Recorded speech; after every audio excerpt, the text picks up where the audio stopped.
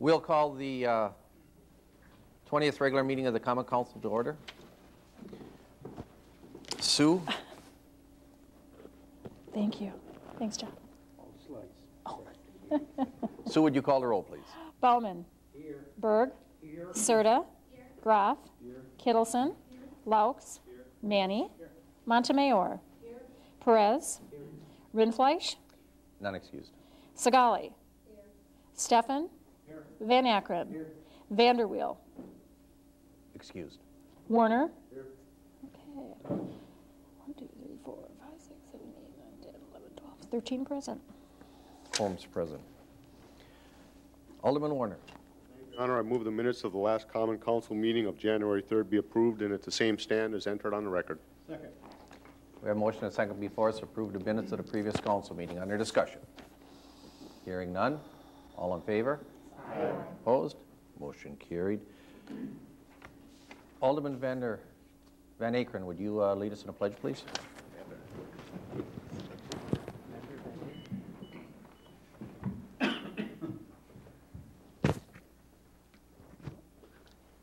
I pledge allegiance to the flag of the United States of America and to the republic for which it stands, one nation, under God, indivisible, with liberty and justice for all.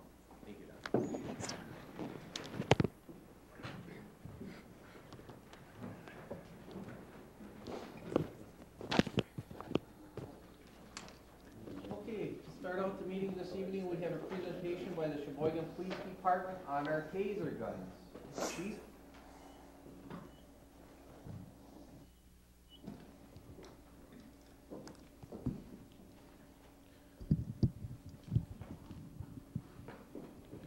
Mayor, Common Council, I appreciate the opportunity to briefly explain tasers, why we've asked for tasers. The history of the request began, I would say, 6 to 8 months ago when I addressed several times at different meetings of the Public Protection and Safety Committee concerns of conversations I had with some of our officers.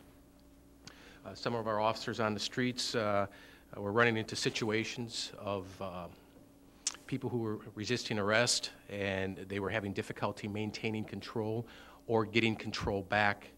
There were some situations that they were concerned that a deadly force may have been used if, in fact, situations did not get under control at a later time. So as I brought these up to Public Protection and Safety, I said we are beginning to see some violence on the streets, and we have to take a look at what other police departments in the nation and in the state of Wisconsin are doing. They're looking to tasers to get control of people who are disruptive or not listening and are posing a threat to my officers and or to the public. I then brought it up at a staff meeting. I attended several different presentations on tasers at different meetings or conferences. After bringing it up at a staff meeting, Lieutenant Tim Eyrick, patrol supervisor, volunteered to research the topic, to take a deeper look into it. Some of the issues, and Tim is the main presenter here tonight, but I just want to touch briefly on some of the issues, how we got started and where we are at this point. Some of the issues that raised my concern was that as an administrator of a police department, the administrative staff and I were concerned of injuries to our officers, concerned of situations where people were not listening to what the officers were saying, and of course, how do we get these people back under control? We must understand that the mission of the police is to maintain peace and to maintain or get control back under, or the situation back under control if it is out of control. So after Tim volunteered to research the topic, Lieutenant Eyrick researched the topic, he came back, and I'll probably steal a bit of his thunder, but he initially told me, he says, Chief, I don't have an opinion one way or the other on these. I don't know anything of these. And that was certainly a good choice to send, because I've seen several presentations, and I've asked him then to go listen, go study, and see what you come back with. I believe the controversy here, I see it, is the lack of understanding of the science behind electronic weapons. My understanding of this comes from reading. It comes from reading of CIVMIC, of this October 2004, their recent pamphlet put out on tasers. CIVMIC speaks of it is not the taser itself, because its effectiveness is not the question, or it's not the problem. The concern is when, where, and how these are applied or used. And that's called policy and policy development as to what and when and what sort of situation they're used under. My understanding, and if you look at today's paper, the Fond du Lac Reporter, it was addressed in today's paper that the Fond du Lac Common Council and or the county, I'm not sure which entity, however, they have tasers in each and every one of their squad cars in the county of Fond du Lac, effective today. So it's not only the city, it's the entire county. 35 squad cars in the county of Fond du Lac have them. We come here today because as capital outlay items were put on the table during the normal budgetary process, we came in with multiple requests. One, of course, was our vehicles. We asked for a number of hundred thousands of dollars, and we got a third of that funding. And we had $140,000 awarded to us, with remaining $10,000 to be used in all sorts of different areas that we had requested a budget. Some of these were tasers, the backup power system for our 911 system, transcriber software, police range, and it goes on and on and on. So in order to distribute that remaining $10,000, we then placed assortment of money here and over there and over here. Our taser package, or the program that Lieutenant Eric said would be sufficient for our department, which I agree, was $21,850. So of the $10,000 remaining in the capital outlay project, we used $2,000 of that to stick into the taser program to get this started. We also have a private citizen who said he would donate 2 tasers to this to get this up and running. So as we look at this, this is how and why we're here today. The program that we are talking about is a package that Tim will probably discuss, but it involves 20 tasers, and we would distribute them as we do with the police radios. We don't have a police radio, a portable radio for every officer, nor do we would ask eventually down the road for a taser for each officer. However, as they go out on the shift, they're awarded or given a radio for the day, and we would then present them a taser to be used during the day also. So 20 tasers would equip one shift out on the road, and then the next shift going out would then be given their tasers, and then you would exchange these and charge them up and what else you need to do with them to keep them up and running. As I said before, the controversy of the tasers, I believe, is a lack of understanding, and my understanding of the tasers and what I've read is that it overrides the central nervous system, which means that the central nervous system is the system that provides the body the ability for a person to move his hands, and it's the messages coming from the brains to the muscles to respond and act appropriately. Well, it disables that. It targets the electrical charge, targets the muscles and disrupts the communication between the nerves and the brain, so that it shuts it, it disables the entire muscle system. And you'll see this in a demonstration put on when Tim received his training. My understanding is that the brain and the heart operate on a different system completely. It's called your independent nervous system. So your brain continues to operate, or your lungs and your breathing and things of this nature. It does not target that. You must remember, as I spoke earlier, an administrative role is certainly to attempt, and I would be remiss not to look for less deadly tools for my officers to use. I must talk about the force continuum, or the levels of force that the officers are trained in, that we deal with. Now, levels of force initially are mere presence. When an officer walks into a room, there's 5 different levels of force that we are allowed by law, of course, to use to gain control or compliance. First level of force is mere presence. You walk into a room, and if someone's arguing, your mere presence or the presence of a uniformed officer sometimes will stop that. The next time, or the next level of force, is dialogue. We come into a room and we'll say, listen, it's enough. You go this way, you go this way. That sometimes is enough to handle that. Then it's called empty hands compliance. And this is where we're dealing with the taser. Empty hand compliance is the use of a baton, is the use of pepper spray, and this is where the state of Wisconsin Training and Standards has placed the tasers. Now, they placed a taser in this level of force before batons. Now, a baton is an impact weapon. Baton is meant to use as a strike. It's an impact weapon meant to hit the muscles or the bones or the knees to stop someone's resistance, okay? It's meant to cause damage. It's meant to cause bruising, to shut down that muscle system, or to draw the attention. It's meant to break bones at times. Impact weapons do damage. They injure the person, they injure the officers. Even our own training officers get struck by accident and they get injured. Tasers, and the best benefit of tasers is it does not cause injuries. It causes less injuries, it causes less workman's comp claims. So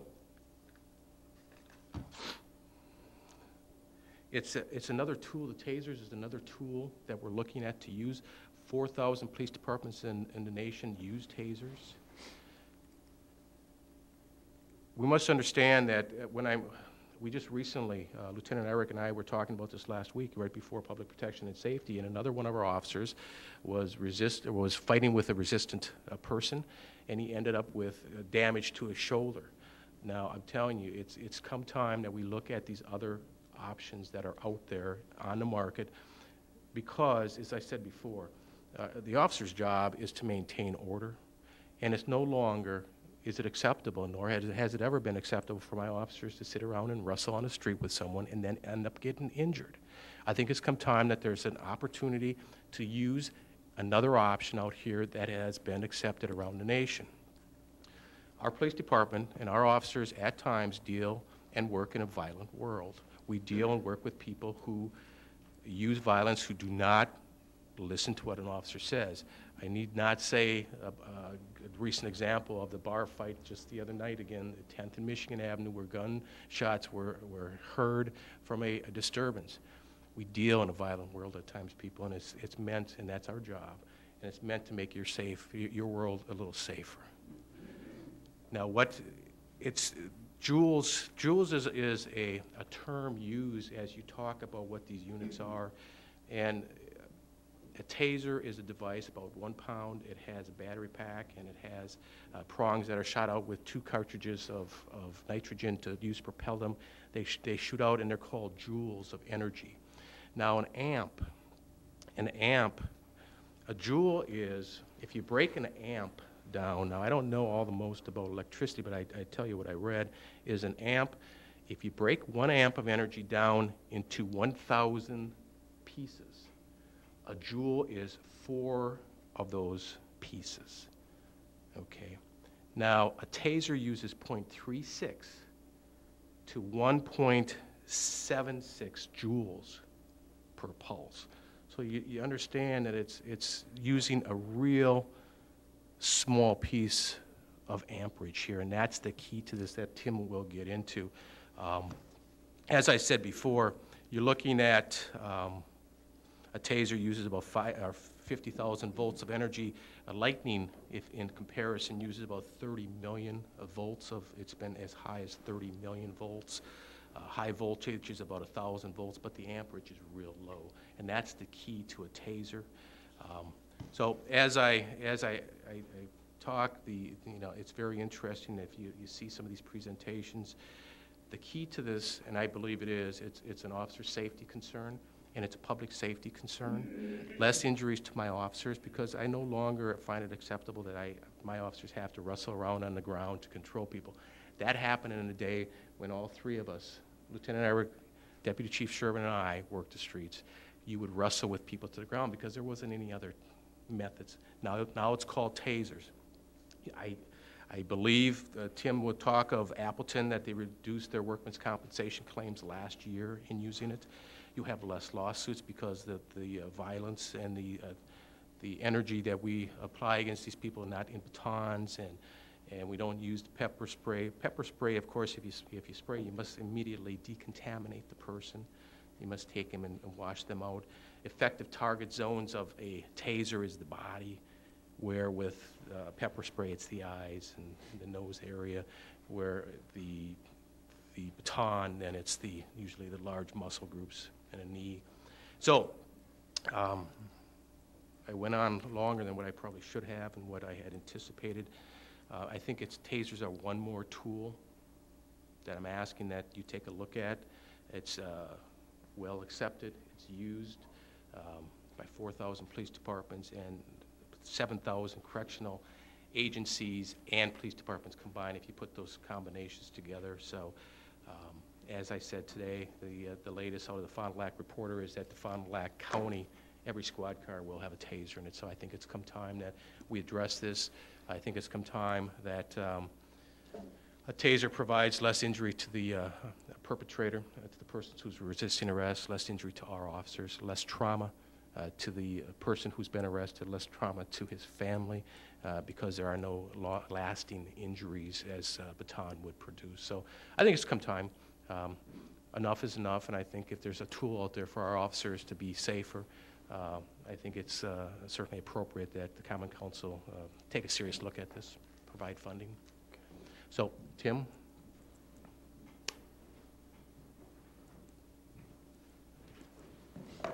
Good evening.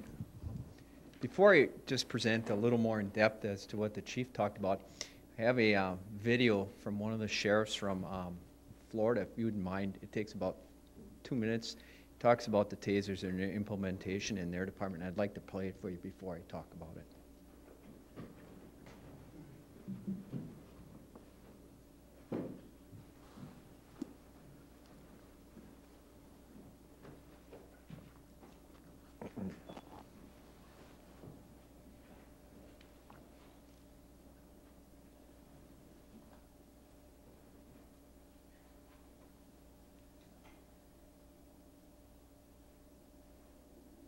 I can tell you that the Orange County Sheriff's Office in the late 2000 had 6 test and evaluation tasers.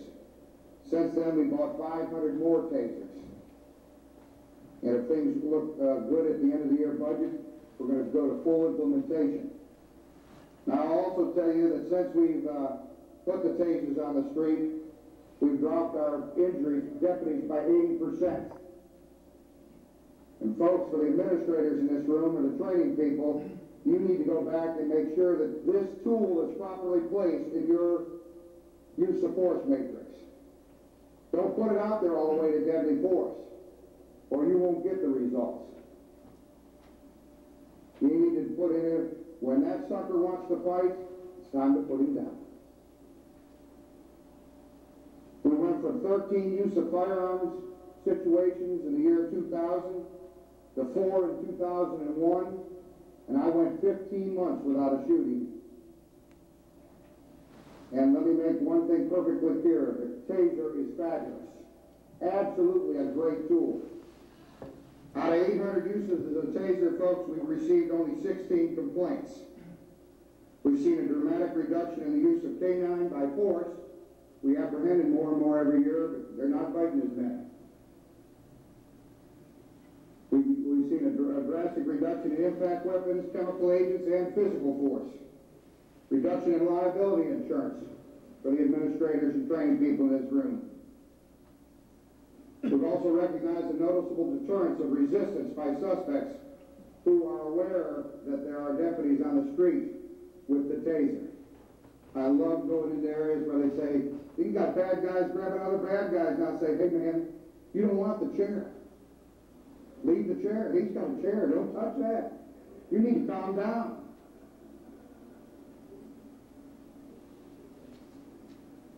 And folks, I can tell you that cost is the main deterrent. But consider this.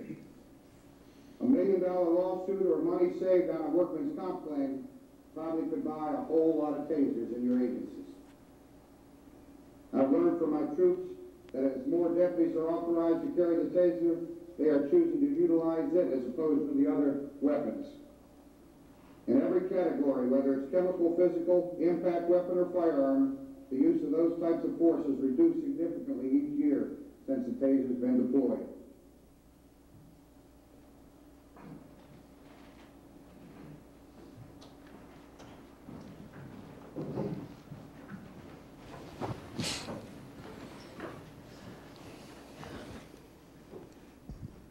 with that, I'd just like to introduce, I'm Tim Iverick. I'm a lieutenant on the police department.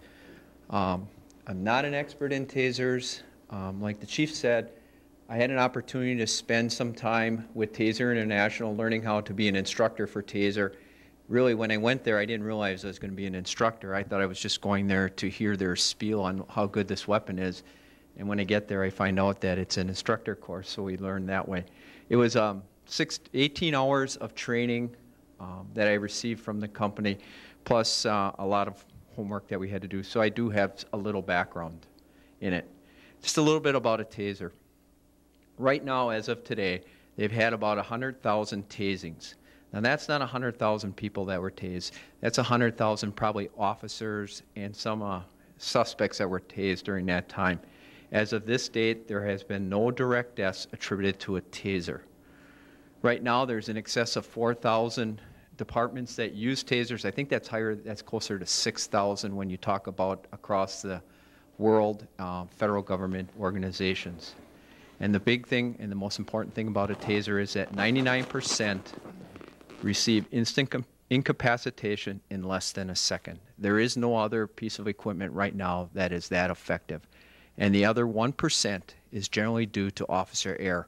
That's usually you miss the person, or there's too bulky of a clothing, or you may have a battery malfunction on the weapon. So virtually nothing is 100%, but this weapon is approaching that. A little bit on how does a taser work. Most people think a taser is nothing more than a weapon that shocks people. Well, that's wrong. It doesn't shock you. It's a EMD device. What is EMD? It's an electromuscular disruption. Taser works off of the same thing that your brain works off of. All our brains send signals to any part of our body, such as I just move my hands. My brain is telling me through electrical charges that I have to move my hand. A taser does the same thing. A taser works off of a T wave, which mimics the same waves that our brain sends out to all our muscles. So when a person is shot with a taser, what it does is it overrides the central nervous system, and it disrupts sensory and motor nervous system. What it does is it overloads the system, which causes your muscles to tense up, and at that point you're not allowed, you can't do anything. A little bit on the medical history. I know that most people are really, they're not sure how bad this is. As he talked in there, they said the chair, as it's known on the street. The taser is 50,000 volts. And I know that for most people they go, that's shocking. But when you think about it, if I walk up to a doorknob in my house on a carpeting and it's an extremely cold day like we've had in the past couple days, I may get almost as much as 25,000 volts when I touch that knob. So it's not all that much more than you touching a knob. But what's more important in a taser is what kills a person is amperage. A taser puts out 0.004 amps. That's the extent of it. What that converts into is joules, as the chief talked about, which is 0.36 joules. So now everyone wonders, okay, if I get tased, how does that look as it compared to a cardiac defibrillator? Well, a cardiac defibrillator, like we carry, goes anywhere from 150 to 400 joules per pulse. And remember, I just told you a taser is 0.36 joules. So therefore, if we use a defibrillator on a person, and a person has a pacemaker, the federal government mandates that that pacemaker has to take at least 400 joules, and obviously there's a safety built in, so and I'm not sure exactly what the safety is, but it's well above that. So what you're looking at is no way can a taser affect a person on it that has a pacemaker. I'm sorry. Also, age is not affected by a taser, nor is water. If a person's standing in water and an officer shoots a person with it, they're not going to be electrocuted. You ask, where do we use this weapon? As the chief explained before, all officers work on a force continuum, which is mandated by the state of Wisconsin. The continuum basically starts off with talking, and it goes up all the way up to using your weapon, which is deadly force. A taser is placed in right after the empty hands compliance, which means if I ask someone to place their hands behind their back and they don't, the state does state that I can use a taser at that point. Generally, officers aren't going to use it that low. They're usually going to wait until someone becomes a little resistive to it. But it actually is below the use of pepper mace, and it's also below the baton. So therefore, the state sees this as a very safe type of weapon when used against the public. So you ask yourself, why does the police department want to go to a taser? Well, there's many reasons. Some of them are, this weapon is very effective and efficient. As I stated before, 99% instant incapacitation in less than a second. Officers don't have to roll around on the ground with them. There's no long-term effects. In fact, the injuries that many people have are minor skin irritations, muscle soreness, dizziness, which is very short-term, and sometimes minor bleeding from when the taser is shot into the person from the prongs. There is no known nervous system damage, nor is there any heart or brain damage.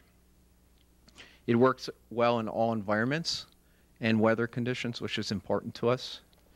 It reduces the need for medical treatment of individuals who otherwise would have been subdued by a police baton or pepper spray. And like the chief explained to you, when you hit a person with a baton, you're going to break bones. You're going to hurt them seriously. If you use OC, you end up having to clean up that person. Sometimes they have to go to the hospital. The other part with OC is that no matter what, you OC the person, you still have to go hands-on, and most officers get some of that on them, and they end up having the effects of OC. It works on all types of individuals, and there are no known cases where individuals are able to develop pain tolerance through this. They cannot fight through this. You can't develop a pain tolerance. Where OC you can, and baton you can too. A lot of times you're going to find when people are very high on drugs, you can hit them as many times as you want with that baton. You can hit them in the knee, you can hit them in the elbow, where our strike zones are, and it has no effect on them at all. A taser, you're going to tase the person and they're going to go down. It works especially well on people who are high on drugs or emotionally disturbed people, where otherwise methods to subdue them are ineffective. And I hate to keep going, you don't want to talk about war stories, but about 8 years ago, a partner of mine, we ended up arresting an individual down along the lakefront that was high on drugs. And I'm telling you, it was the worst war I ever went through. It was about 9 minutes of total fighting. Equipment was laying all over the road. We never did subdue this guy until we got 6 people on him. It just, whatever you did to this person, you couldn't stop him. The weapon is medically safe, even on individuals who have pacemakers, as I explained before. Police departments have seen a huge reduction in officers' injuries related to subduing and controlling subjects. So how does that affect you? Well, that's workers' comps. As in Appleton, they reduced their workers' comp in their first year by tens of thousands of dollars. That's important because that money is directly, that doesn't have to be budgeted. It also means that that officer can be on the road. He is not off the road. It reduces a reduction in lawsuits reference excessive force. The weapon also has a computer built into it. Only the trained individual who, such as myself, the trainer, can download that information. What it tells you is the date, the time, the weather conditions, the duration, the number of times you pull the trigger on this weapon. So therefore, if an individual comes back and says to the police department, the officer placed this weapon on me and he shot me for 20 minutes constantly, we can go back to this weapon and we can check and find out what it actually was. Was it a 1 5-second burst or was there 2 5-second bursts? But the officer cannot cheat on that. It's encrypted, so we can't change it. So that's really important for us. It also gives the option to officers to carry a taser, and they can either carry a baton or OC. The other important thing is it does work on animals, and you've seen in the past where we've had some animals where we've shot dogs because we had to. A taser will put a dog down, and generally after they get up, they're gone. They're gone. They won't be taken the second time because they break the leads and they are gone. So therefore, you don't have to use deadly force when when coming in contact with animals. The other important thing that I would say in closing is that the training is only 4 hours. We can do it in-house, which saves us a lot of money. And now that we have an individual that is an instructor, we can do it there. It's not a miracle weapon, and I don't want to sell it as that. But it is a nice tool that we can use, that it does help the officers to protect them, gives them a little more security, plus it also gives the citizens a lot more security. I'd also like to show one more video, and I think most of you probably want to see what a taser actually does to a person. And I have one here where an officer actually was tased, and I'll show it to you. And if you'd like, if you have questions, I'd be willing to answer them to you as best I can. Actually, I got a question already. Maybe you could just ask it or answer the fact that how long is a person incapacitated? Okay, I'll show you it. Actually, I'll show you here. Okay.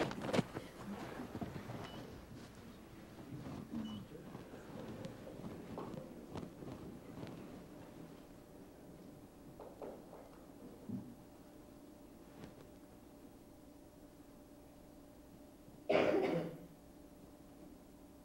have to find it here, which one it is.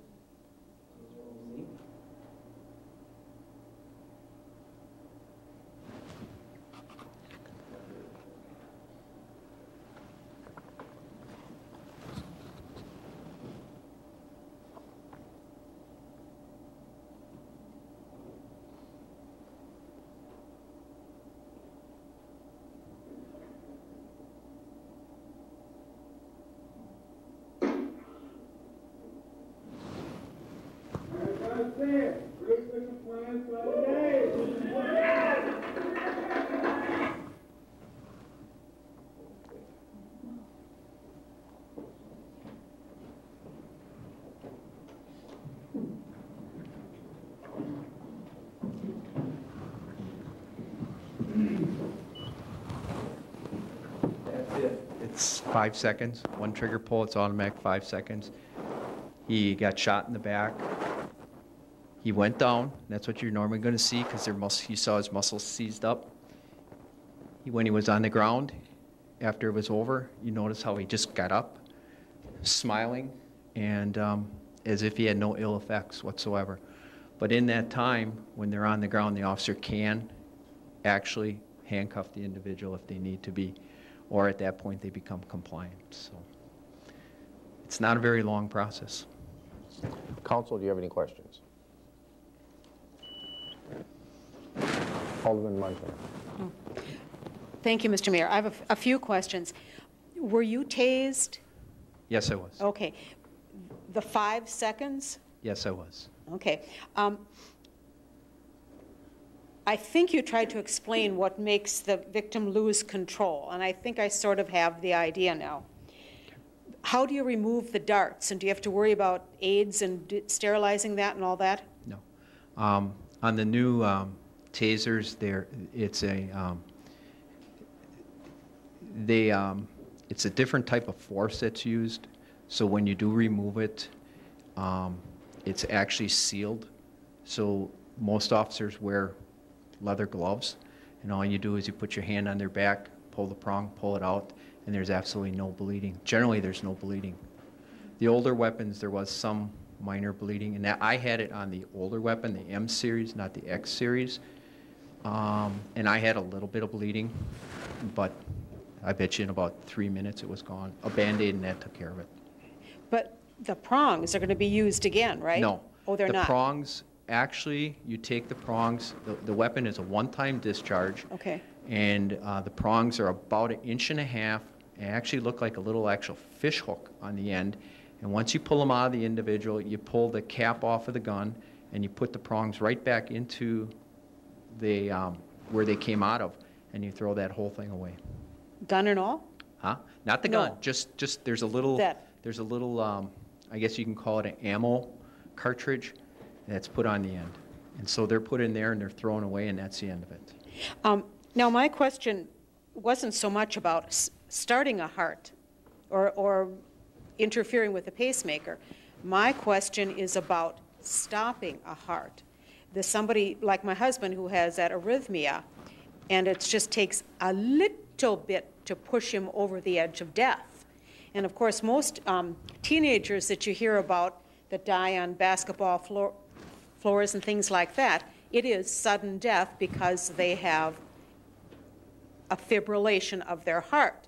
And sometimes it takes just a tiny bit to put them over the edge. So that's more what I'm concerned about. This isn't a shock weapon. There is no shock. It's sending waves into your body, but it's not shocking your heart. It's not shocking your brain, so therefore you wouldn't have that.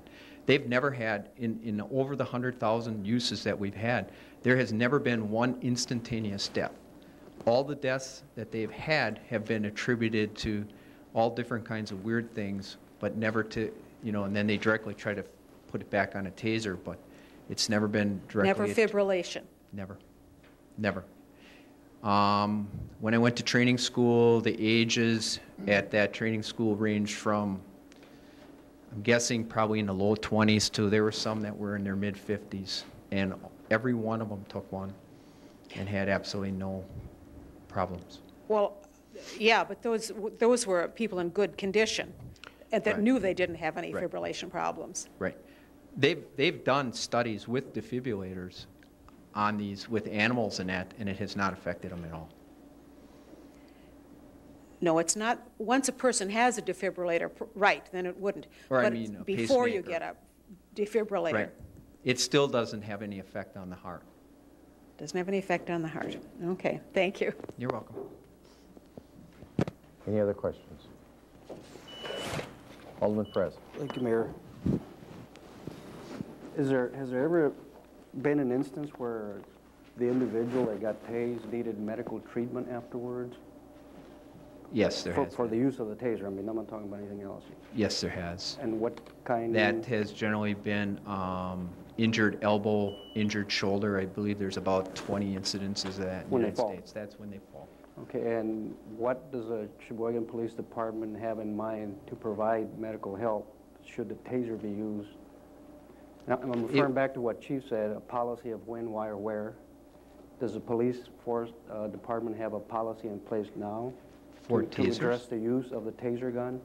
No, because we don't have tasers. I know. Okay, will you put one in place? Yes, we would. You will put one It in would be prior to them going on the road, we'd have a policy on it, yes. Okay, and you talked about reduction in workman's comp cases. Will we be able, perhaps maybe you can answer this, will we be able to track that to see where are our workman's comp claims now and where will they be in a year or two? I would think that would be We'll be fairly able to easy do to that? check. Okay. Now, as far as the use of force, and I'm not talking about deadly force, just the use of force, do we keep a record of that now? As to how many instances we've had, the police department has had to use just force to the point where perhaps the taser should have been used? Yeah, we do. Is it all? And just in general terms, is it pretty high or pretty low? Or? We have, first off, about your policy question, we're going through accreditation efforts right now. And that's basically what that is a commitment to policy development to make sure that our policies are the latest policies as we compare them to other departments around the state and nation. So these will not be used without policy development, and certainly we will sit down with other departments who have policy on it. So we also have, now with this issue, we also have a use of force form that is filled out and kept in the deputy chief's office. So as far as the number of those, Al, you'd have to speak on that, but we do keep track of baton strikes, pepper spray, and things of this nature. But just also asking about, like, if we are wrestling with people, if Yes. we keep track of that? Well, it's use of force, I guess. You're getting to a point, and I'm just talking in general terms. Is it a real high number, real low number? There's been we've seen an increase. I've seen an increase over my career in the use of pepper spray, baton strikes, the use of drawing a weapon on an individual compared to when I first came in. Yes, there's been a substantial increase. And yes, we do keep track of all those as to just the basic wrestling matches, I'm not sure an officer, we don't keep track of those unless it's where some serious force is used, where we use knee strikes or elbow blitzes or stuff like that. Then we would definitely keep track of that. Okay. Yeah, the only thing that I'd add to that, that is always put in the report. If there's knee strikes or if they're having used force to put the handcuffs on, the reports that are kept in my office is if a firearm is drawn, if a baton is used, if OC is used. As far as in those cases, there would be, I would say, a couple that would come in each weekend. This weekend there was one. Okay. And, but it's normal for a couple of those to be on my desk each weekend, and a couple during the course of the week. But all the force related in a complaint is in that particular complaint. But as far as keeping a chart of when somebody's got to force, if an officer's got to force somebody's arms behind their back, that we don't have specific. Okay. And one more final question. The age group that this thing, did you expect to use this thing with? I mean, are you going to pop somebody that's 90 years old or 1 year old or 2 years old? What do you have something in mind? Because of the safety of the equipment, you can actually, they teach us you can go 2 to 76 or higher. But again, you go back to policy, you're not going to use it on a 2-year-old. Okay. You're not going to use it on generally not a 10-year-old.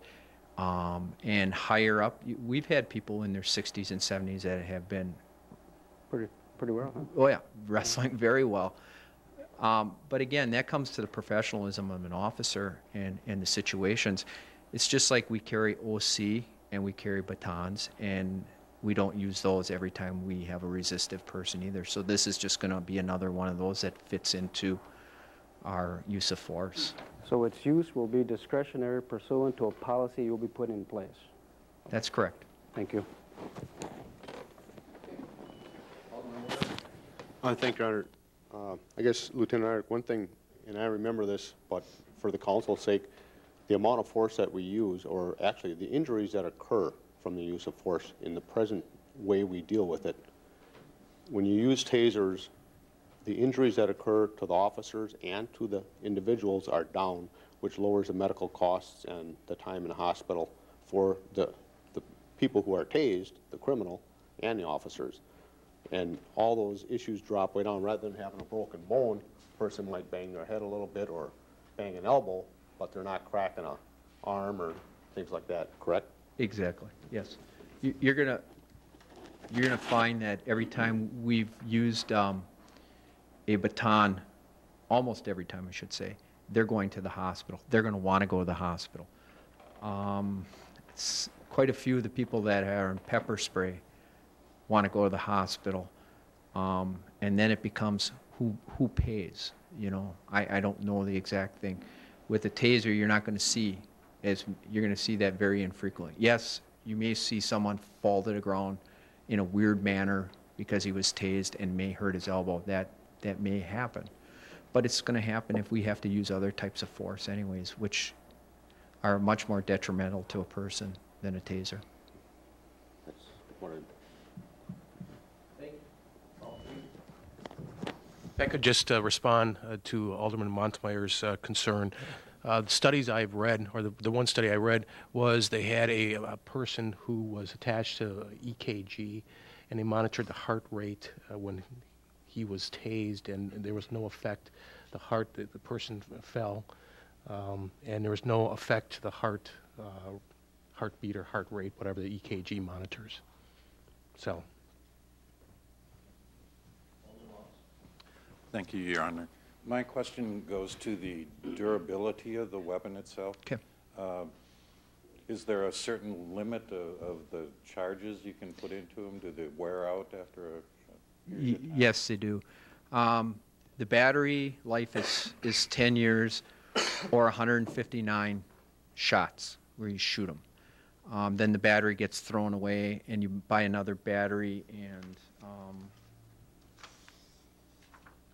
the batteries are $100 a piece. So the batteries are not cheap, but 159 tasings is a whole lot of tasings. They have a 1-year total guarantee. the city can actually buy some extra insurance for a 3-year full guarantee that at any point, if something goes wrong with that weapon, you send it in, they send you back a new one. So they stand behind the weapons. They're very simple. There's not a lot to them. The officers don't fool around with them. It's basically you just put the front clip on where the prongs come out of, and you turn the weapon on when you need to. That's the sum total of taking care of it.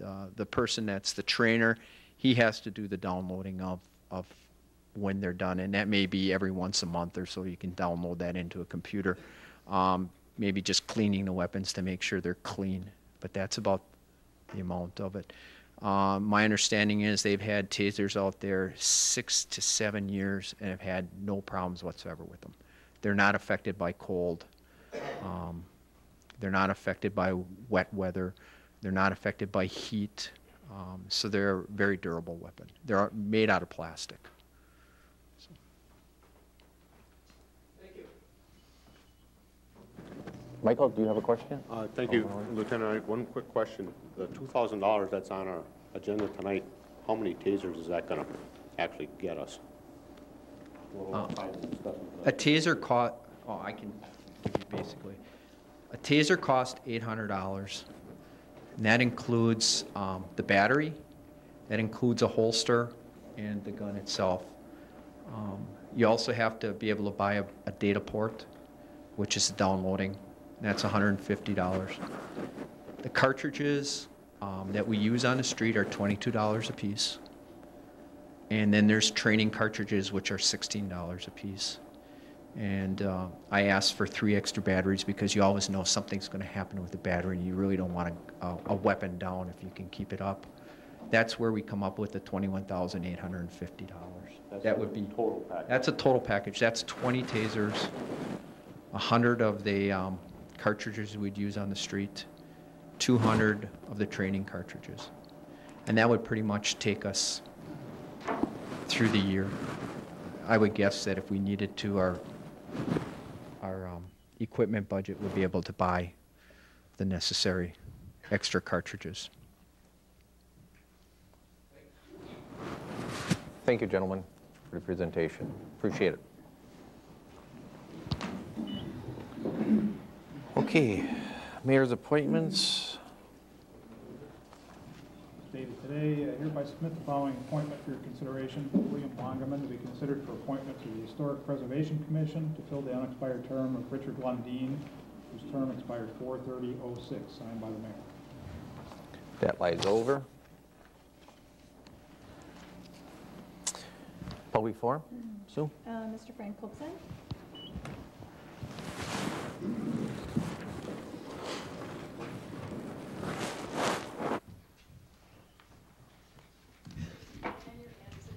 Of course.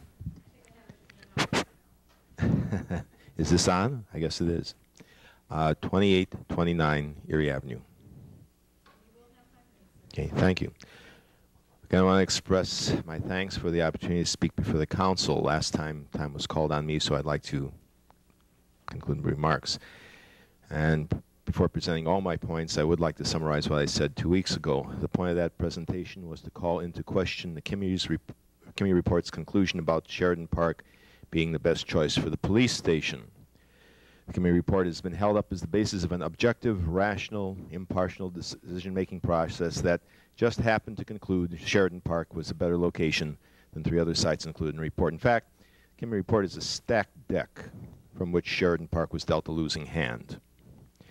If you recall, I disclosed that there was a dirty little secret about the committee report that an engineer in the home office of committee revealed during our phone conversation a few weeks ago. That dirty little secret of the committee report compromises its objectivity and discredits the claim that it's a worthy document to be the basis of a decision-making process that settled upon Sheridan Park as the first choice for the police station. You see, in order to rank the various sites being considered, variables are used to produce numerical ratings for each site. Sheridan Park received the top rating of 365. The Imperial Motel site was next with 346, a difference of 19. Bear that in mind. The dirty little secret of the report is that these weighted variables do not represent a universal standard of evaluation. It's not like the National Building Electrical Code. These vary from project to project as a reflection of what the sponsors of the project consider important. Variables can be tweaked to favor a particular outcome. Tweak them one way, and Sheridan Park is the best choice. Tweak them differently, and the Imperial site motel site looks the best. Remember, only 19 points difference. I asked 2 weeks ago, who produced the variables known as the site selection criteria in the report? Who spoke for the citizens and their values and priorities? Page 28 of the Kimmery report says, the staff team reviewed the criteria and confirmed that these issues were representative of what was important to selecting a site. Where's the citizen input? The Kimmery report, also page 28, goes on to state that following this selection of criteria, staff team discussion of each issue on each site established a consensus value, whose consensus, of how that site rated on each issue.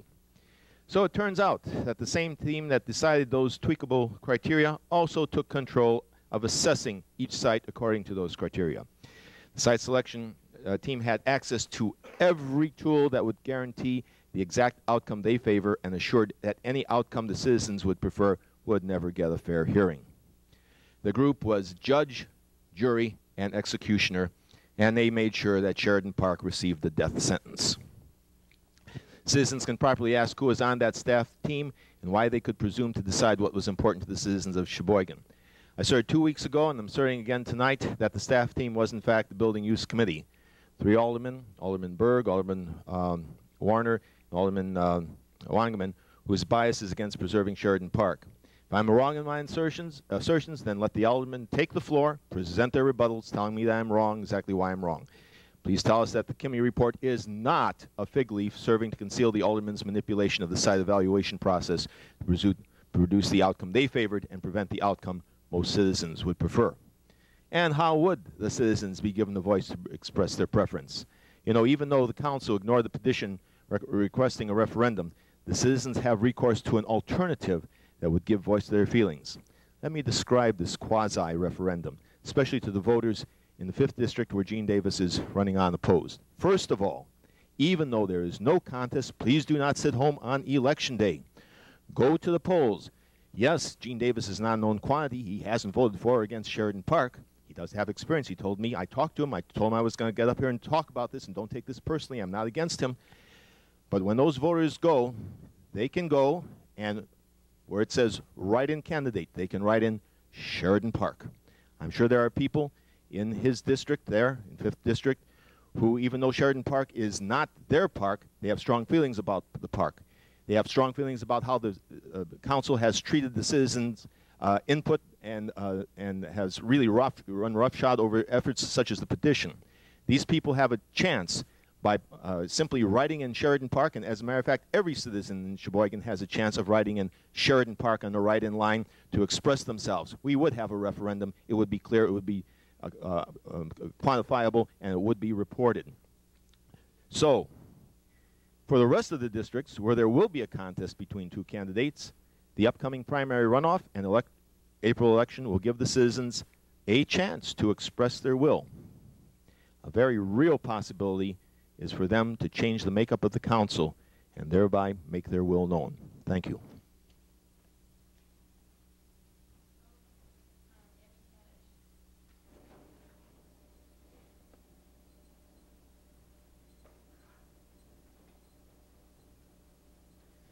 Thank you for having me here tonight. Amy, could I have your home address, please?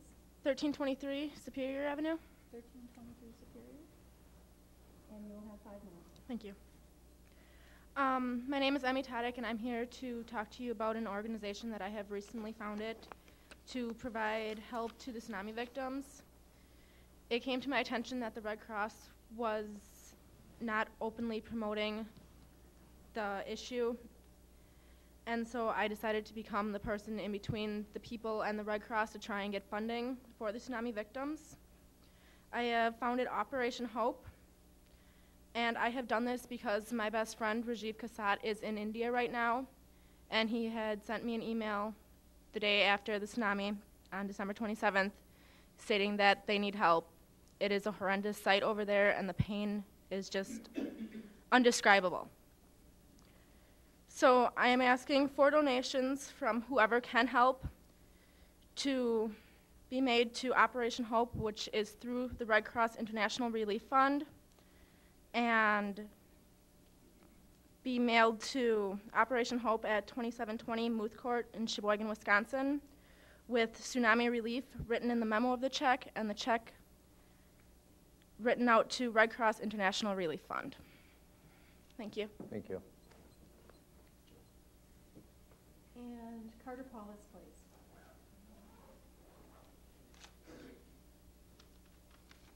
Mr. Paulus, could I get your home address, please? 414 Erie. Thank you, sir, and you will have 5 minutes.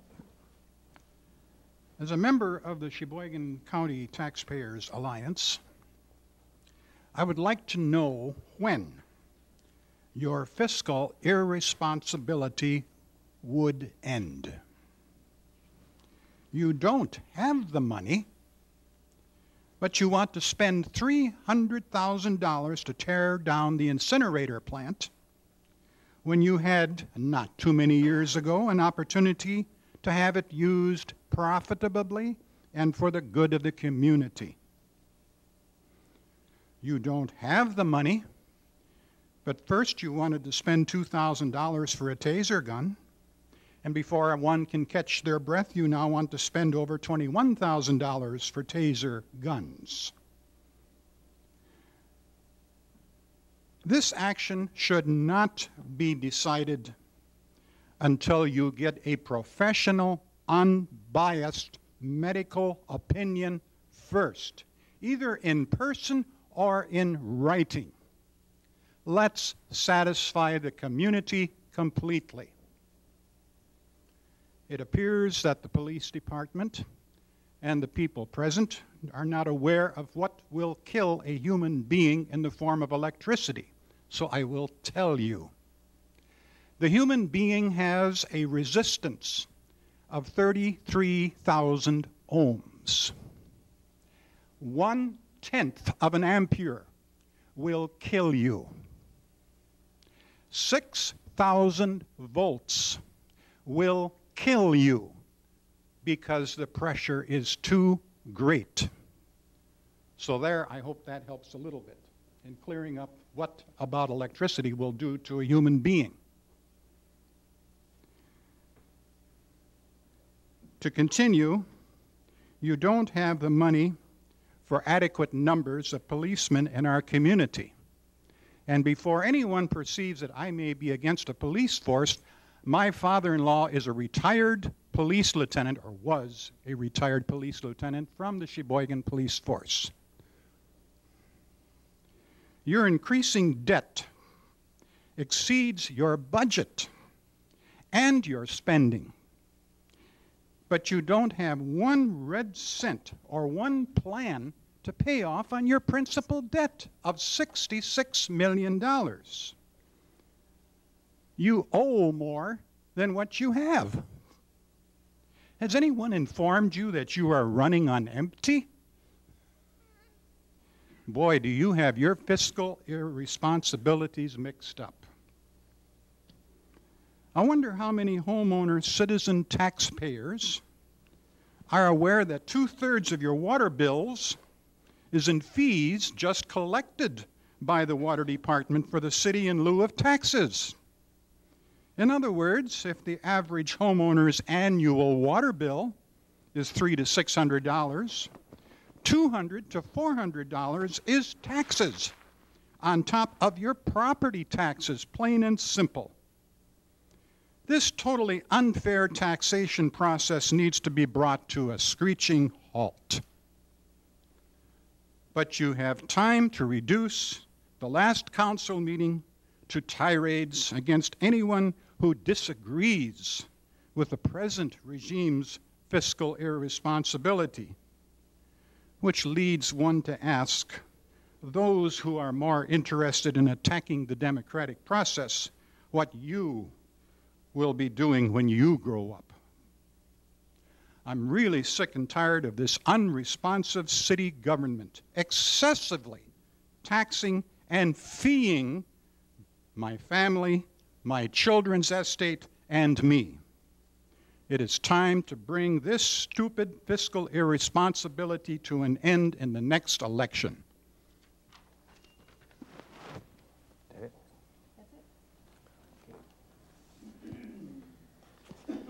Okay.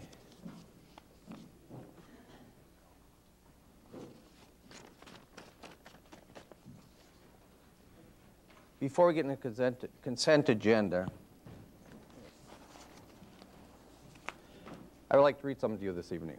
Good evening, citizens of Sheboygan. As mayor, I recognize that only as a team united in purpose can we address today's issues and tomorrow's challenges in our community. For that reason, I am proud to announce the formation of the ERGO Commission. ERGO stands for Efficient Regional Government Opportunities. The goal of ERGO initiative is the stabilization of local tax rates while promoting a higher standard of living and economic development.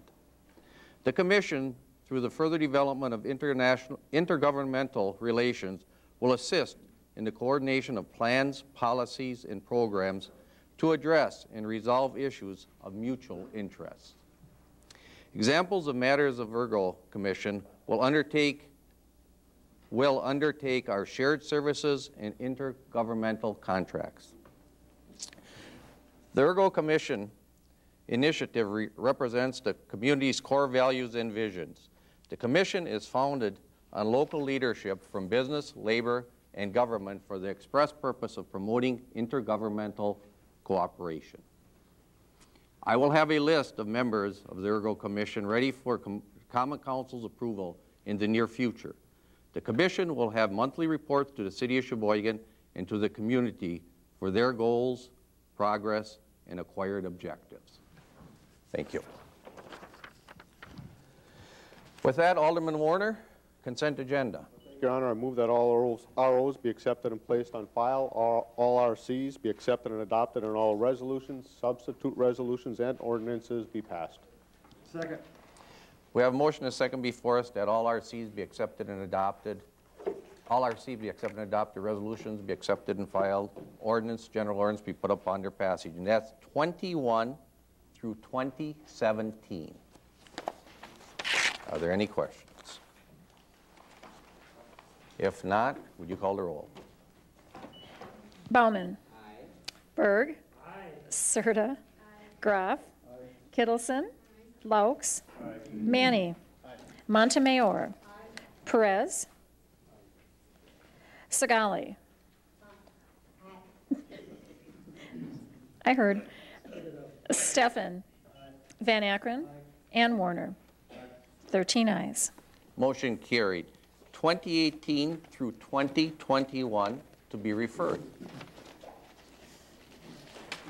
2022 through 2030 to be referred. If you look at 2025, it has Public Works. That will also go to Public Protection and Safety on document 2025. 2031 by Alderman Groff, Steffen, Serta, Manny, and Montemayor, authorizing transfer of appropriation in a 2005 budget. Alderman Groff. Your Honor, I would move that the resolution be put upon its passage. Second. We have a motion and a second before us. Under discussion. Hearing none, would you call the roll, please? Berg. Aye. Serta. Aye. Graf. Aye. Kittleson. Aye. Laux. Aye. Manny. Aye.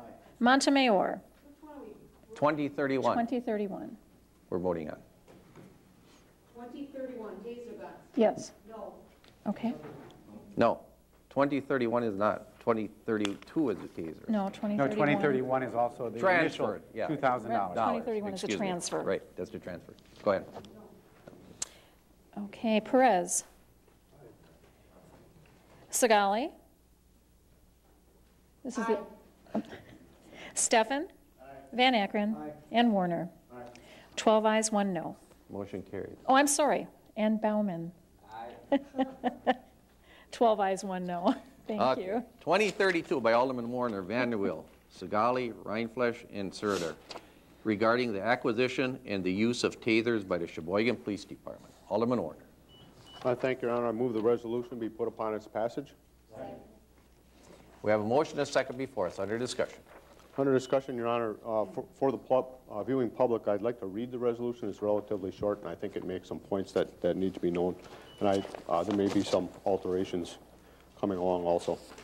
This is a resolution regarding the acquisition and use of tasers by the Sheboygan Police Department.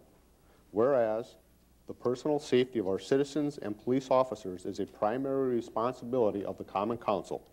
And whereas access to tasers by the Sheboygan Police Department will increase the safety of our citizens and police officers. And whereas the availability of tasers as a non-lethal means of ensuring compliance with the law will enhance citizen and police officer safety. Be it resolved that the Common Council of the City of Sheboygan recognizes the importance of citizen and officer safety and the role that tasers will play in ensuring that safety. Be it further resolved that the Common Council of the City of Sheboygan supports the purchase of tasers by the Sheboygan Police Department to better protect its citizens, guests, and police officers, as well as all emergency service workers such as firefighters and other emergency personnel. Your Honor and fellow council members, this resolution was discussed at length at Public Protection and Safety Committee's last meeting on Wednesday. And it is the belief of the committee that the purchase and use of tasers by the police department is in the best interest of the City of Sheboygan. Our meeting was full of information, questions, answers, and we believe strongly in the intent and focus that this resolution brings forward as a measure of support from the Common Council for acquisition of the tasers. We're not purchasing with this. It's just saying we understand what tasers are, how they're used, and that we believe it would be in the best interest of the City of Sheboygan and the police department to have tasers to use. The safety of our city, its citizens and guests, the safety of our police officers and those individuals they may come in contact with while serving are primary concerns. We discovered that tasers are also important to other emergency personnel such as firefighters and emergency medical technicians when faced with unruly or potentially dangerous individuals. I've read numerous studies over the last couple of weeks. I've got several of them here. Anyone's welcome to see them and read them if they like.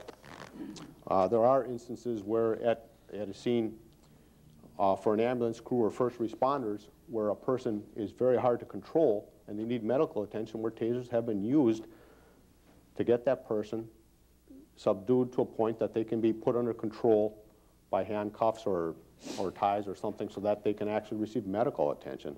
There's examples of that across the board, across the country. They actually use them in prisons and other places too to get control of prisoners in certain instances without doing any harm to them.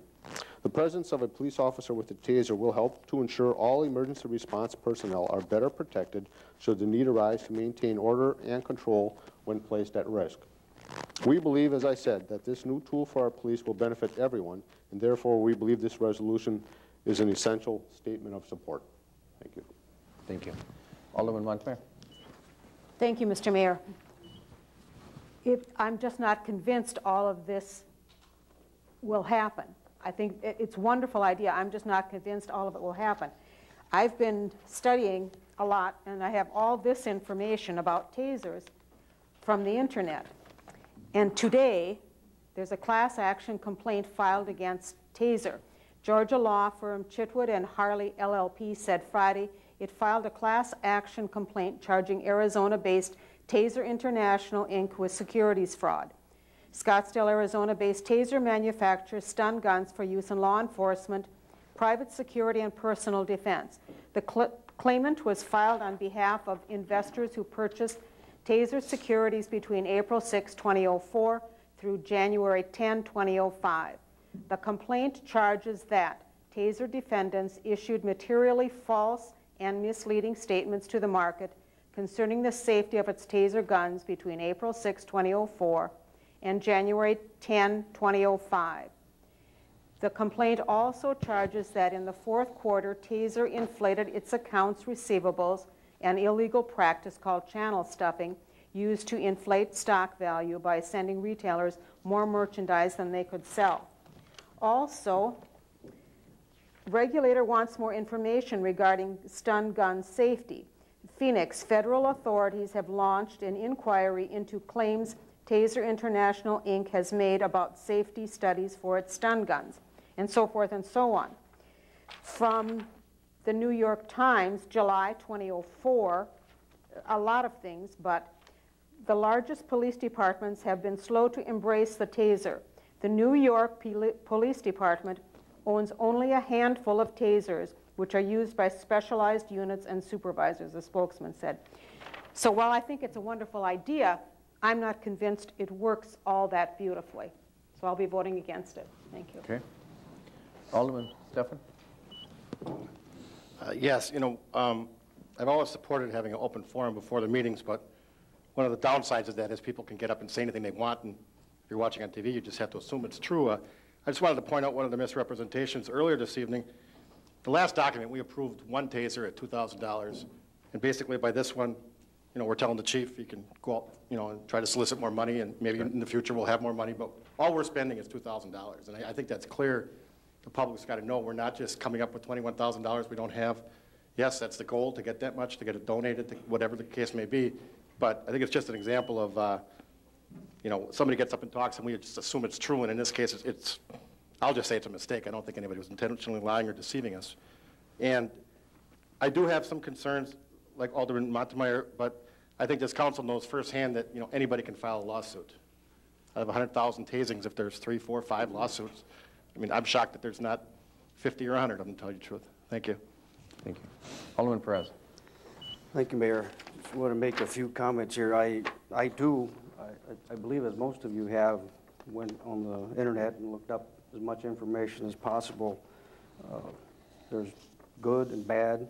There's pro and against the taser guns, the use of it, and so forth. I've always had mixed feelings about it. I'm concerned for the safety of the police officers, but I'm also concerned for the safety of the general public, where in an instance, God forbid, it would happen that somebody gets tased and it shouldn't have been tased.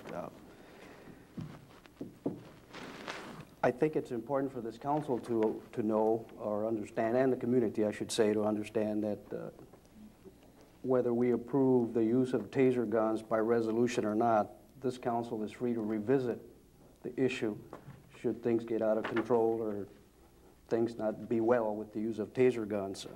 This is not something that we're locking ourselves into. We've pretty much given we'll give our blessing to the use of taser guns, and that's it. We can always come back and revisit that. I think the main concern here, given our fiscal problem, is for Chief Kirk to understand that if we're going to go out and budget $20,000, $30,000 for taser guns, that somehow that be balanced with the use of personnel and other things that they need in the department. There's only so much money to go around, and we need to be careful that we prioritize. If taser guns are more important than police officers, and by all means, that decision will be made by Chief Kirk, and I think that decision should be respected. But we need to be careful that if we go out buying additional things that weren't budgeted for, it's only going to take the money from somewhere where it's already at, put it somewhere where it's going to go, and there's a vacuum here. So we need to be careful with that. Again, I have mixed feelings about this, but I think the turning point for me was the research that I did, and obviously witnessing a video of somebody getting zapped and getting up. And I think our officer said he got zapped and he's living. Well. Pardon me? He's living. And he's living, and he did a presentation. I don't want to get zapped. I thought maybe Chief Kirk would try it tonight, but he didn't. So again, with mixed feelings and so forth, but out of respect for safety of police officers, and with the understanding that we can always revisit this, and that those adjustments will have to be considered in the police department, I will support it. Thank you. Alderman Groff. Thank you, Your Honor. Just to add to what Alderman Perez and Alderman Stefan said, this will be that we're supporting the purchase of tasers, but we aren't authorizing any funds or anything like that. When funds become available, be they donations to purchase tasers for the police department and so forth, that businesses may contribute, because I believe the chief mentioned something that someone had already offered to do a couple or something like that. So that still comes back to council. So council can still revisit it, as Alderman Perez said, at that particular time. I just want to make sure that everybody's clear on this, that this doesn't mean or does not give the police department carte blanche to spend any funds until funds become available, and then everything goes through council again. Thank you. Alderman Warner? I think just a few more things I wanted to touch base on. There's a lot of information on the internet, and you always have to be careful where you get it from. And you have to sift through it and really pay attention to make sure you're getting the right information. But there have been numerous studies on tasers across the country. You know, there's over 6,000 agencies across the country that are using tasers now. Prisons, police departments, medical departments, all kinds of places. And so there have been a lot of studies done out there. One of them is the HECO study that was done in 2004. That was by the Department of Defense. And in that study, some of the things they found out, that was through the Air Force Research Laboratory and the Joint Non-Lethal Weapons Program. And the HECO study concluded that taser technology is generally effective without significant risk of unintended results. In order for this taser to work, both darts have to hit the individual. So if an officer should miss the target, the other target would have to get both darts in order to have any impact. But the study also states that there are no cases of ventricular fibrillation that have been reported in the thousands of training or field exposure incidents with a taser. And that would answer one of the questions Marilyn had earlier. It also indicates as well that the increased use of tasers has decreased the overall injury rate of both police officers and suspects in conflict situations. Bottom line in this whole thing is that tasers offer a higher level of protection to everyone involved while providing a legitimate and important option to using a higher level of force, such as pepper spray, nightstick, or the highest level of gun. Once you get to that level, obviously the damage is much greater. I just think that we're taking a step forward and saying this, that we support the safety of our police officers, but also the people that are maybe psychotic, and most of these people have mental illness who have problems with these things and are on drugs at that time when that's when they're resisting the most. And when you have this aspect in there, this will actually protect them better. It's a lot better than getting shot with a gun, as I've said in the past. So I think we're going in the right direction. Thanks. Thank you. Alderman Scully? Thank you, Your Honor. I think what's starting to bother me about this whole thing now is that we're questioning our own police officers. They're the ones that are putting their lives on the line for us. They're the ones that have to go out and deal with these criminals. Did we question them when they were given guns and bullets? Did we question them when they were given their pepper spray? Did we question them when they got their batons? Why are we now questioning how they are going to use the tasers? They are professional people. We trust them with our lives, and we should not be questioning them. Thank you. Thank you. Alderman Serta? Thank you, Your Honor. It's been said here tonight that, just reiterating that we're only going to be purchasing a few, and that in the future we'll address that issue again. I believe that if we're making this a priority now, we cannot see the true cost savings and make a fair estimate if we're only equipping our officers with just 2 taser guns. I think if we make this initiative, we have to seek and make it a priority in finding the finances available. Yes, they're going to pursue other avenues, securing maybe some donations through the private sector, but I think it's important that we do make this a priority, and I would like that we would see those numbers reflected after we've implemented these tasers, but just to base that on just 2 taser guns I don't think is going to be a fair estimate. Thank you. Thank you. Chief, one question for you was brought up about if you'd have to choose basically between an officer and a taser gun. I just want to make it clear is that we have all but one officer's position, I believe, filled in the city of Sheboygan now on a street, is it? Since we're 2? There's 2 2 now? Right. Okay, with retirement? 2 vacancies.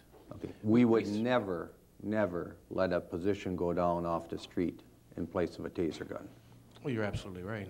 I certainly understand the budget process. I understand that there's limits here or there. I think the issue of buying 1 taser or 2 tasers is not correct.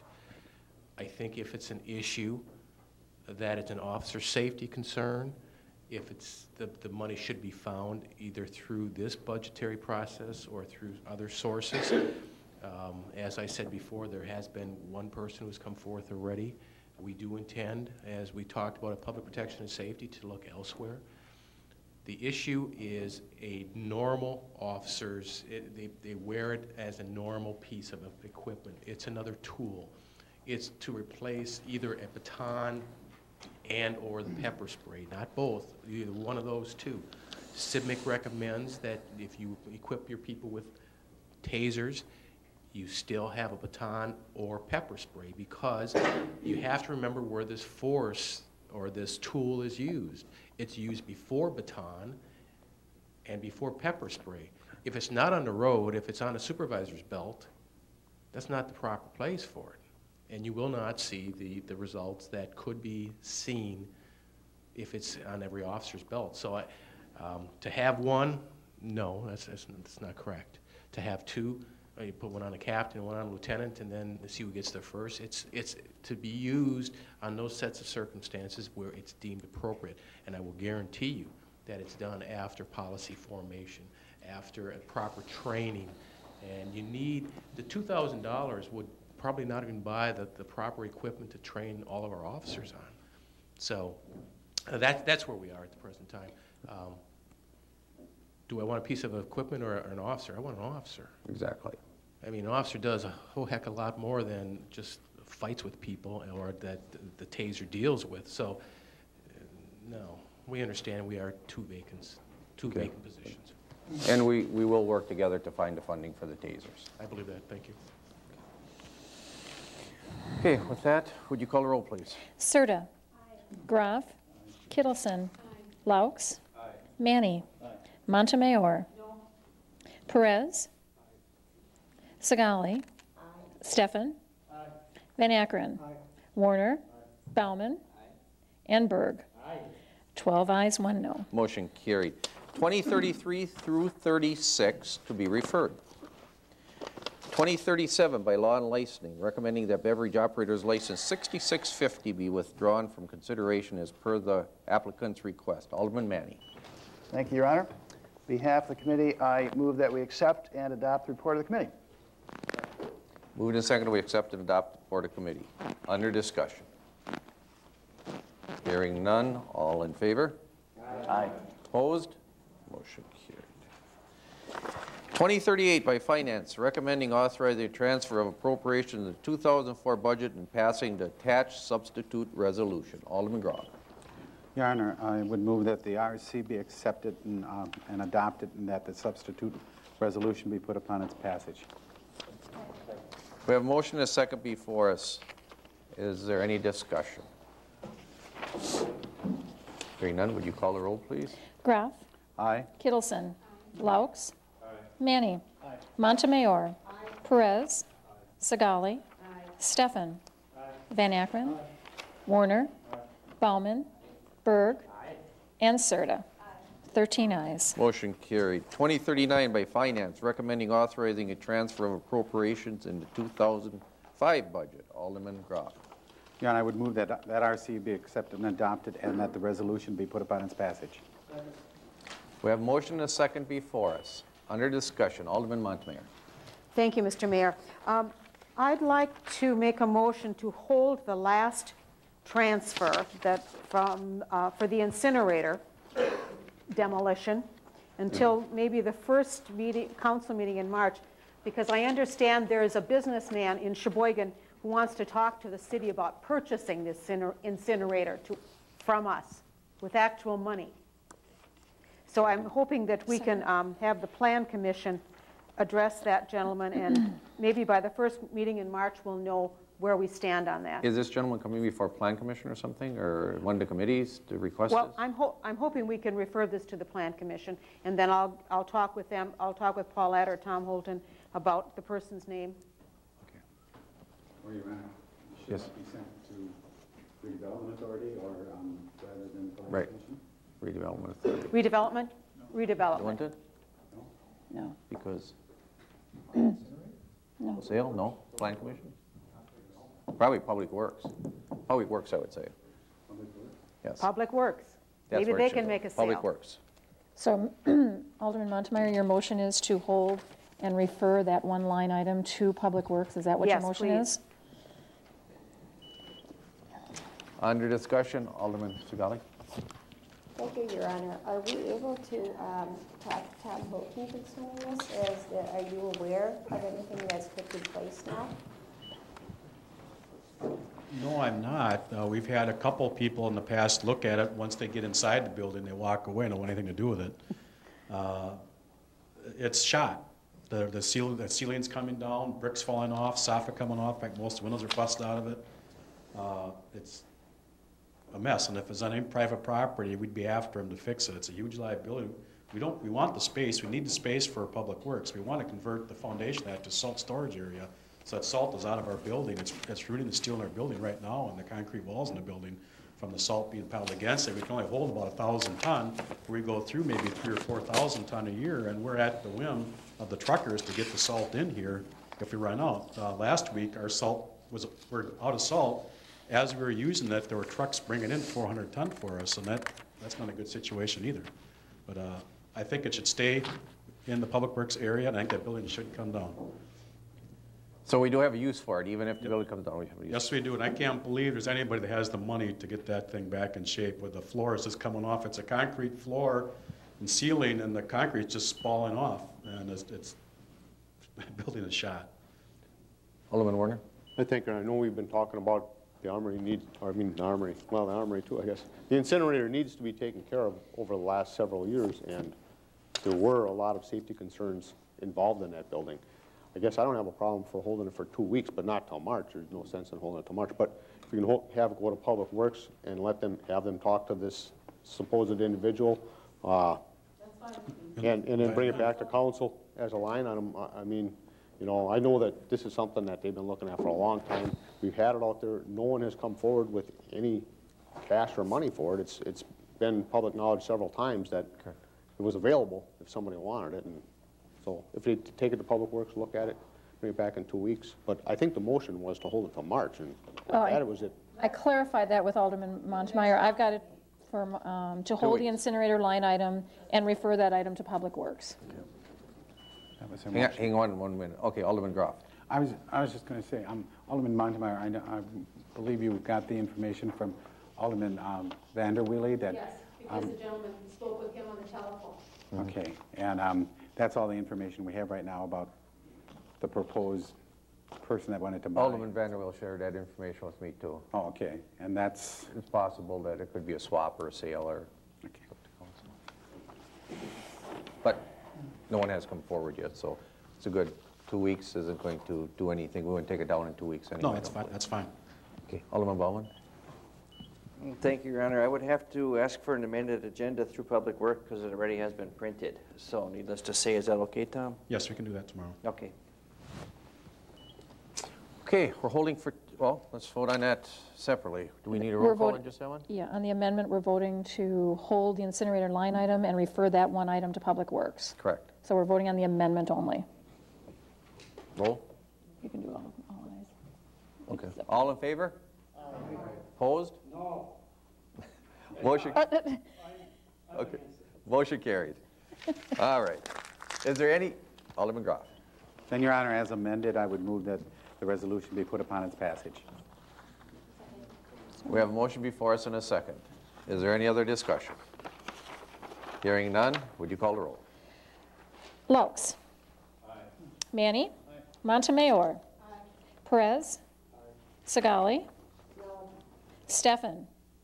Aye. Van Akkeren. Aye. Warner. Aye. Bauman. Berg. No. Serta. Aye. Graf. Aye. And Kittleson. 11 to 2. Motion carried. 2040 will lie over. 2041 to be referred. 2042 goes to Public Works. Alderman Perez. Thank you, Mayor. I just had a question with respect to 2042. I received a call from this individual also, and my understanding is that this has been an ongoing thing. So I intend to be present at the Public Works meeting, and I would ask that if possible, maybe a historical account could be given to us then about what has happened, what has not happened. Apparently, I understand it's been going on for a while, so if Alderman Bauman as chairman perhaps would assist me in that. Okay. Thank you. quite a while, I believe, and there's some, well, Tom? Maybe you want to explain a little bit? I can say it for Public Works, but it has been going on for several years. I'm guessing it's probably going on for 7, 8, 9 years, something like that. And that boils down to be, I believe it's a private issue between the owner and the Tamarack complex. We thought we've had the issue resolved. We've stepped in twice as recently as this fall and thought it was taken care of, and it doesn't happen. But let's discuss it one more time and listen to the concerns, and let's go through it, just to make sure. Sure. Alderman Groff. Yeah, thank you, Yenner. I was just wondering, wasn't a lot of this with the same apartment complex being handled by Housing Authority? Housing Authority, yes. And is that where the Public Works is going to be sending this to, or do they contact Housing Authority? Or I'm just wondering, because I know they've been handling that issue for quite a while, and if nothing else, they should be involved in this when Public Works meets on it. So Every time it's been sent to the Housing Authority, it died due to lack of action. So needless to say, it never did get acted on. All right. Well, let's see what we can do with it, Alderman Bauman. Thank you. 2043, by Risk Management, filing a document submitting a notice of a claim of American Family Insurance on behalf of Richard Woolrich regarding alleged damages to his vehicle when a city truck leaf vacuum hose broke loose and hit his vehicle, and paying the claim in an amount of $2,464.93. Risk Management, Alderman Groff. Your Honor, I would move that the RC be accepted and adopted. Second. We have a motion and a second before us. Under discussion. Hearing none, would you call the roll? Manny. Aye. Montemayor. Aye. Perez. Aye. Segali. Aye. Steffen. Aye. Van Akkeren. Aye. Warner. Aye. Bauman. Berg. Aye. Serta. Groff. Aye. Kittleson. And Laux. 13 ayes. Motion carried. Alderman Bauman? Oh, excuse me, Steve. 2044 is communication from Gina Steinhardt regarding her concerns with possible drug activity in her area and concerns with garbage that is being dumped by tenants of apartments in her neighborhood. Public Protection and Safety. 2045 is communication from Randy Ingalls, chairman of the 2005 ice bowling event and fundraiser, requesting permission to close Wildwood Avenue to the Blue Line Ice Center and Julson Court for the weekend of ice bowling, March 18th and 19th. Public Protection and Safety. 2046 is a communication from Paul Weaver, president of PCW Cycling, requesting permission for the PCW bicycling team to again host a cycling racing event on June 4th in the Sheboygan Business Center Industrial Park. Public Protection and Safety. 2047 is communication from Bishop E. Galileo Jose stating his concerns with the purchase of tasers for the police department. That'll go to Public Protection and Safety also, but hang on a minute, Steve. Alderman Warner, you had... Thank you, Aaron. Just one thing. I know on 2046 from Paul Weaver, I think that was typically a dual referral because Public Works has to work with Public Works also? To getting those streets closed off. Okay. Thank you. Okay. Oh, there's more. 2048 is a resolution authorizing the appropriate city officials to accept a community grant from the Aurora Health Foundation for the donation of trail exercise stations to be placed along the Lakefront Recreation Trail to promote citizen wellness and healthy lifestyles. And that will go to Public Works. Second. We have a motion and a second before us. All in favor? Aye.